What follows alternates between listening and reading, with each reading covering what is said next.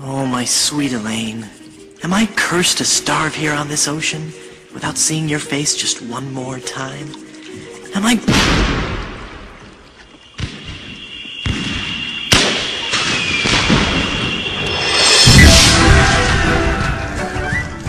The Curse of Monkey Island. There are a couple of things in this world that are as epic, as groundbreaking, as thrilling, as humorous, as larger than life compared to this game. The Curse of Monkey Island is one of, if not, the most epic adventure games of all time. Immediately, when you start this game, it opens up with Guybrush Threepwood entering land and witness a giant, bigger-than-life battle between his lover, Elaine, and his arch-nemesis, LeChuck. And to tell you the truth, this is like the missing good ending from Monkey Island 2. And it is one of the best openings that I've ever seen in a video game, which tells you that this game is the full package. And you know what? That's not the best part of the game because it gets better and better as you go along. I am joined with Hanu the Han Makinen to show everyone why this is one of the best adventure games of all time. Yes, to me, the Curse of Monkey Island is a great example of taking really the best things from both of the previous games and making it even better. The Curse of Monkey Island, funny enough, it started off as a project to make a Monkey Island movie, which later expanded. Well, it didn't. The movie project was really, they couldn't make that happen, but they did the next best thing, which was make another Monkey Island game.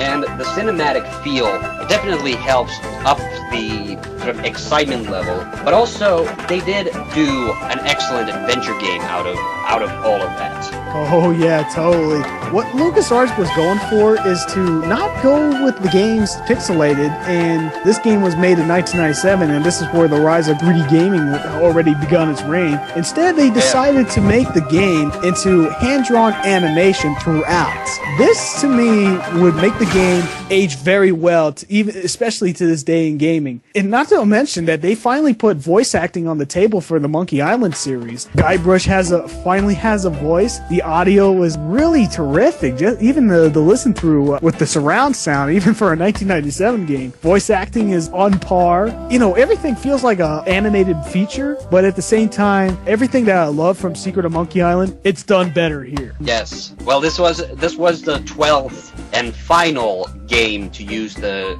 SCUM game engine, which LucasArts used for most but not all of their adventure games. They did one adventure game before the SCUM engine. Yes, you can see that they pulled all the stops here, that they went the extra mile on graphics, they went the extra mile on music, they went the extra mile on cinematic portrayal, and really the voice acting was really sort of like you said, the cherry on top.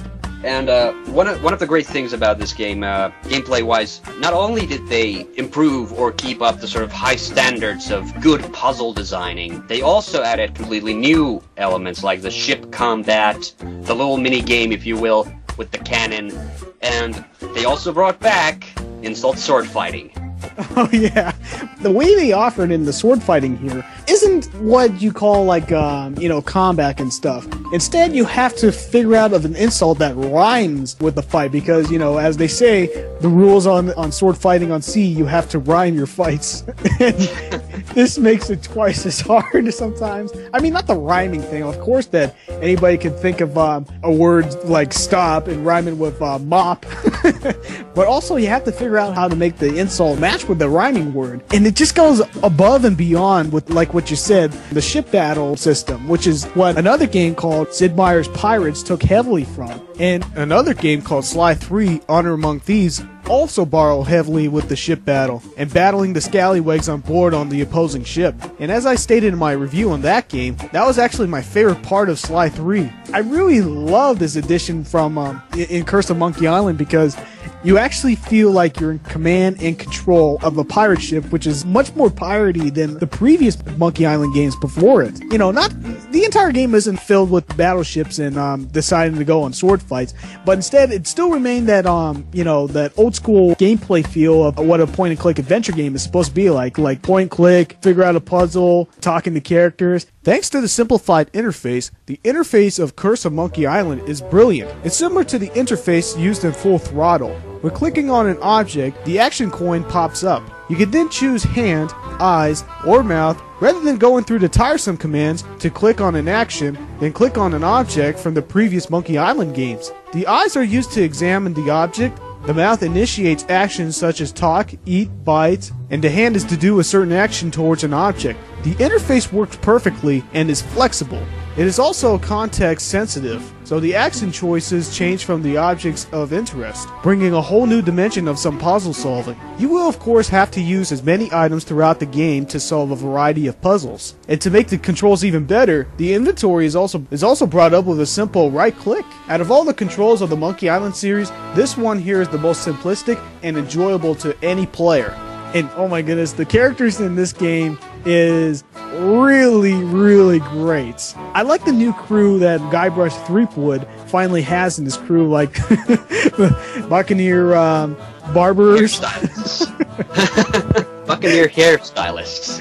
Sorry. The Pirates of Barbary Coast, yes. And, they're not as disrespectful compared to the other crew members of Guybrush Threepwood, but they're probably the most humorous, the most easily distracted, and I especially loved it when they were singing when they were supposed to be chasing the conquistador. I forgot his name. You mean Captain Rottingham? Yeah, Captain Rottingham of the Spanish fleets. French. Oh my bad. French pirates. I think you're thinking of Palido Domingo, the pale guy on the beach. Before we get a little ahead of ourselves, oh my goodness, this game is really unpredictable at times, and it was really disgusting, but totally unpredictable to find the location or where to find the map to Blood Island. Blood Island. It was on his skin. On the back of his on his back, basically. Oh, yes. Bring out the coconut oil. Bishu.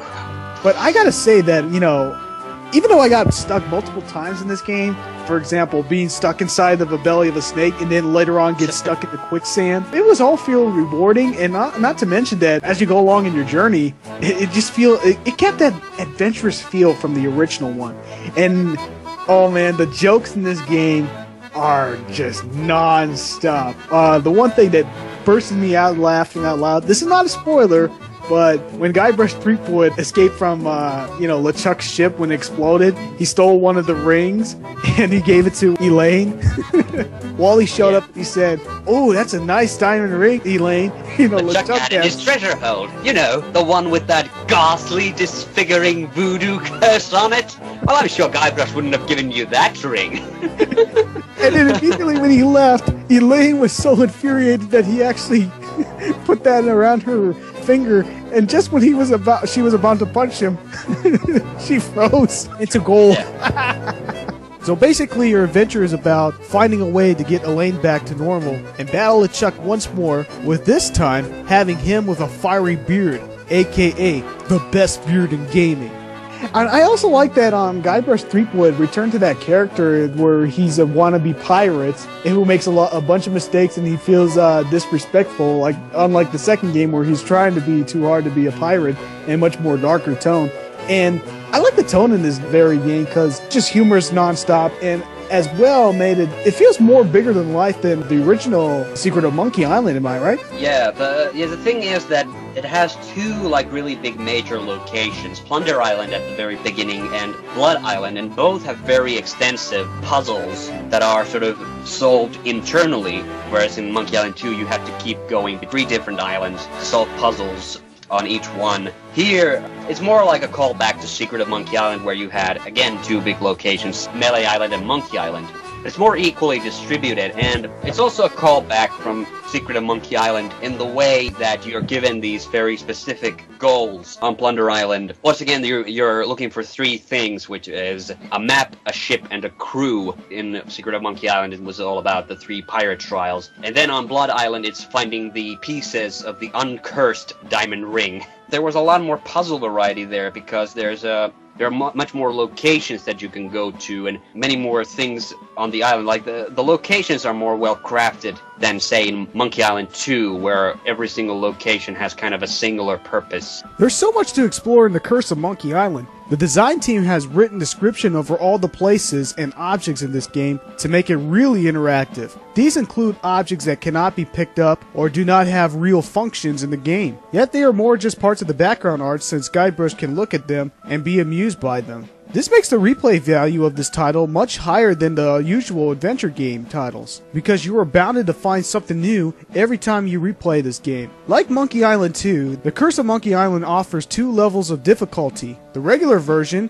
which is perfect for those who are playing this for the first time, and the Mega Monkey version, that makes the puzzles even twice as hard and feel much more sadistic. When you start this game, the level of difficulty you choose cannot be changed after you start the game. And with that being said, if you're playing Curse of Monkey Island for the first time, it is most recommended to play the regular version, and after you complete the game, change your experience with Mega Monkey. This Monkey Island game looks stunning. The cartoony style of the other games in the series still firmly place, but the third game ups the ante considerably. Really, the visuals are bordering on a cartoony quality, and the animation is top-notch too. Many times I just love to look at the background and a particular scene of the game, just mesmerized at all the really well done hand-drawn animation offered here. To say that the visual overhaul really gives the game character and life would be a huge understatement. The Curse of Monkey Island is one of those few rare games that actually has aged very well, and that I don't think that it needs an HD special edition, but instead a re-release for those who haven't played it yet, or still have problems running this old game with Windows 7. Back on the sound of this game, it is just perfect. The voice acting and dialogue is so fantastically hilarious that you won't mind the slightest. I can't think of a single character that you end up that didn't have a sense of humor. The ability to interact with the game characters is priority for LucasArts, so there's a lot of speech in this game. Quite frankly, the voice acting is once again on par, and it's always very well done, and if it makes you laugh, you know that it's effective in humor. It pays a homage to pop culture, better Star Wars references than it was in Monkey Island 2, and even other references for other computer games like The Dig, Indiana Jones and the Fate of Atlantis, and Myst. And not to mention that I love the Easter egg of Manny Calavera's skull from Grim Fandango. And for the music, I have to say that it's not only the best soundtrack in the whole series, but perhaps one of the best soundtracks in PC games period. Whenever the music plays, it's forever memorable, and perfectly fits the situation and location where Guybrush is at. The orchestra offered in this game just made it feel like it belonged in an animated movie, even furthering the atmosphere that the LucasArts team was going for, and they executed it flawlessly. And the music, just to give you an idea how good the soundtrack of this game is, it's my favorite one in the series. Even the incidental tunes are memorable. One of my favorite themes from this game is a theme you only hear on one screen in the whole game, and it's when you're using the rowboat. And the theme is called Using a Rowboat. So that's how good the music is. Like, even that insignificant little theme sounds amazing. Oh, I just want to ask you one thing. This has been a debate to all the Monkey Island fans towards the title of this game. I know we talked about this, but everybody has been asking, what is the Curse of Monkey Island, since they never made it to Monkey Island, they only went to Blood Island. Oh, they did go to Monkey Island at the very end. Oh shit, I forgot about that. Yeah, they were at the carnival that was on Monkey Island. You know, not trying to make it too convoluted. I think the curse they're referring to is the curse put on Elaine by the magic ring that turns her into a gold statue. So that's my short answer. If a long answer, I could start looking about how the characters are all cursed to continuously return to Monkey Island time and again. But that wouldn't be true, because in Tales of Monkey Island, it's the first occasion when they didn't go back to Monkey Island. Well, I guess we basically covered everything about the Curse of Monkey Island, and the last thing I want to do to my viewers is to spoil anything from this very fantastic game, and to describe how awesome and how terrific this very game actually is. Hanu and I are once again going to give our own ratings towards the Curse of Monkey Island. So, my score for Curse of Monkey Island? A 6 fingers out of 5. The game is definitely for everybody. You have to be a dreadfully staid gamer if you don't find yourself entertained by this title. While fans of the previous game in Monkey Island series may have the biggest laugh out of all the jokes of this game with the series, you don't have to know or have to experience any other Monkey Island game to enjoy this title. Guybrush's witty comments and humorous attitude should keep you smiling and amused. In the end, The Curse of Monkey Island is more than just a worthy sequel to the greatest adventure game series, but it is indefinitely one of the best games in the whole adventure game genre.